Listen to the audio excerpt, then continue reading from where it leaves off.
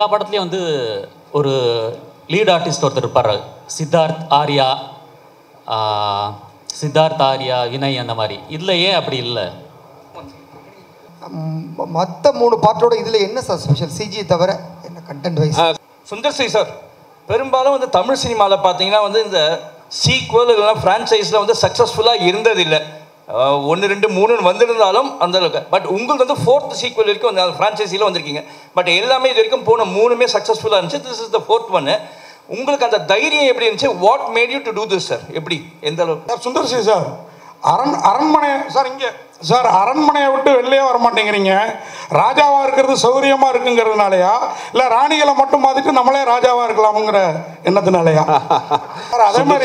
அதே மாதிரி sir Sundar sir, அதே மாதிரி ஒரு பெரிய பெரிய நடிகைகள் ஒரு 2 3 ரவுண்டு வந்துட்டு கொஞ்சம் அவங்க பிரேக் எடுத்துக்கலாம், கொஞ்சம் ரெஸ்ட் எடுத்துக்கலாம்னு நினைக்கிறப்ப உங்கள் படத்தில் வந்து திருப்பி அவங்க அடுத்த ரவுண்டை ஸ்டார்ட் பண்ணுற மாதிரி ஒரு சூழல் வருது.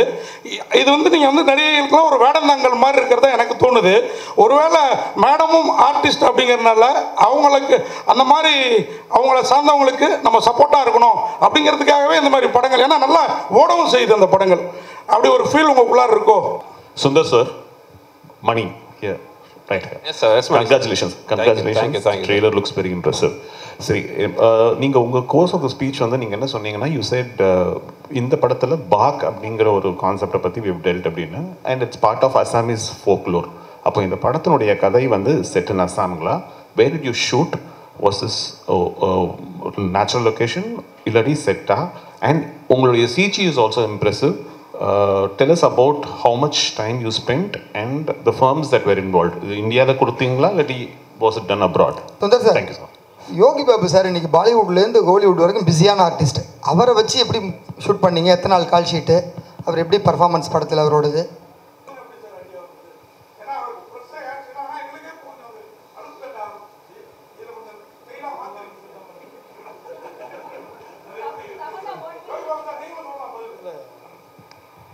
இதை நீங்கள் கேட்ட கேள்வி திரும்ப கேளுங்களேன்.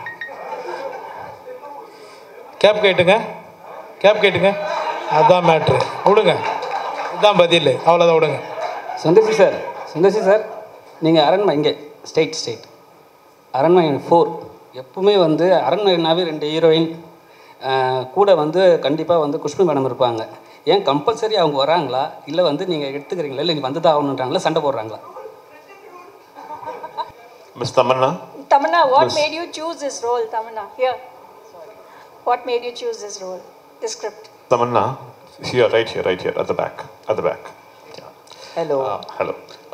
Ma'am, apparently when the director spoke, he said that, you were, you had to go through a difficult schedule because this was a very challenging role, and that you had to do a lot of stunts in this film.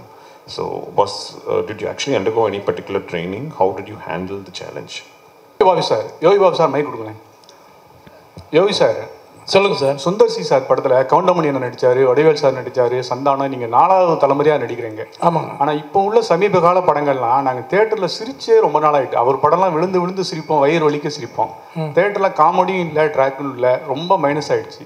அதுக்கு என்ன காரணம்? Sundar C sir, இந்த பேய் படத்தில் பெரும்பாலும் உலக லெவலில் கிளாமரே இருக்காது. ஆனால் உங்கள் படத்தில் மட்டும்தான் இந்த பேய் படத்தில் கண்டிப்பாக எல்லா படத்துலையும் ஒரு கவச்சி இருக்குது. இந்த ஃபார்முலாவை நீங்கள் எங்கே கண்டுபிடிச்சிங்க சார்? யோகி பாபு சார் மாதிரியே இப்போ பாதியும் விடவே மாட்டேங்கிறீங்களே, அவர் போக மாட்டேங்கிறாரா இல்லை நீங்கள் விட மாட்டேங்கிறீங்களா சுந்தர் சி சார்? சார்லாம் ஆமாம், உங்களுக்கு தான் ஒரு கேள்வி. கவுண்டமணி சார் முதல் யோகி பாபு வரை உங்களுடைய இந்த காமெடி பயணம் எப்படி இருந்தது சொல்ல முடியுமா? கொஞ்சம் குறிப்பிட்டு ஒவ்வொருத்தரையும். தமன்னா, நீங்கள் வந்து தேவி படத்தில் வந்து ஏற்கனவே இந்த மாதிரி ஒரு கேரக்டர் பண்ணியிருக்கீங்க. அதுலேருந்து இது எப்படி டிஃப்ரெண்ட்டாக இருக்கும்? தமன்னா, பெங்கால் டைகர் 2 பேரும் சேர்ந்து பண்ணியிருக்கீங்க. ஸோ இந்த படத்துலையும் சேர்ந்து ஆக்ட் பண்ணியிருக்கீங்க. நீங்கள் ஸ்டேஜில் பேசும்போது சொல்லியிருந்தீங்க, எனக்கு ரொம்ப கம்ஃபர்ட் ராஷிகண்ணா, ஸோ எல்லா விஷயத்தையும் ஷேர் பண்ண முடியும் அப்படின்னு. ஸோ வேறு இந்த செட்டில் வேறு யார்கிட்டையும் நீங்கள் ஷேர் பண்ணாத விஷயங்கள் இருக்கா? அவங்க தான் உங்களுக்கு ரொம்ப கம்ஃபர்ட்டாக இருந்தாங்களா? ராஷி, நீங்கள் சவுத் சினிமாவில் அதிகமாக அவங்கள பார்க்க முடியல இப்போ முன்ன மாதிரி, என்ன காரணம் அது? சுந்தர் சி சார், அரண்மனை 4 மாதிரி அரண்மனை 5 வரும்னு நாங்கள் எதிர்பார்க்குறோம். ஏன்னா சிபிஐ டைரி குரூப்பு அந்த காஞ்சனா மாதிரி பாட்டு தான் 4 பாட்டு வந்திருக்கு. நீங்கள் 5 வந்து எடுப்பீங்க நம்புகிறோம். மீனாட்சி தான். எங்களுக்கு ஒரே ஒரு கேள்வி, அந்த அரண்மனை 5வது இந்த மாதிரி விழாவுக்கு ஃபங்க்ஷனுக்கு தயாரிப்பாளர் இருக்கிற குஷ்பு மேடம் வந்து ஒரு மத்திய அமைச்சராக வருவாங்களா? போலீஸ் ப்ரொடெக்ஷன், ஒரு பெரிய பாதுகாப்பு, இது அதற்கான வந்து யோகம் இருக்கா? அதுக்கான வாய்ப்பு இருக்கா? சார் சுந்தர்சி அது வேற டிபார்ட்மெண்ட் சார் சுந்தர் வந்து அரண்மனையில் வந்து சுந்தர்சி சார் தான் ஹீரோ அண்ட் டைரக்டர், சரிங்களா? இதுக்கப்புறம் எடுக்கிற படத்துலேயும் வந்து அவர் தான் ஹீரோ அண்ட் டைரக்டர் வருவாங்க. ஏன் ஹீரோவுக்கு பஞ்சமா, இல்லை வந்து ஹீரோ வந்து கரெக்டாக வந்து உங்களுக்கு ஒர்க் பண்ணி தர மாட்டாங்களா? சார் அது மாதிரி நீங்கள் ஃப்ளைட்டில் போகிறப்பையும் ஒரு பெண் குழந்தை தான் கேட்டுது, வர்றப்பையும் ஒரு பெண் குழந்தை தான் கேட்டுதுன்னீங்க. ஆக்சுவலாக இந்த மாதிரி படங்களை வந்து குழந்தைங்க எல்லாருக்குமே பிடிக்கும். ஏன் எங்களை மாதிரி ஒரு சைல்டு வச்ச ஆண் குழந்தைங்க யாரும் கேட்கலையா? அவங்கள்ட்ட படம் எப்போ பண்ணுவீங்க? VTVக்கு மட்டும் ஒரே ஒரு கொஸ்டின், VTV சாருக்கு மட்டும். சார் உங்கள் குரலை கேட்கணும், ஏதாவது பேசுங்க சார்.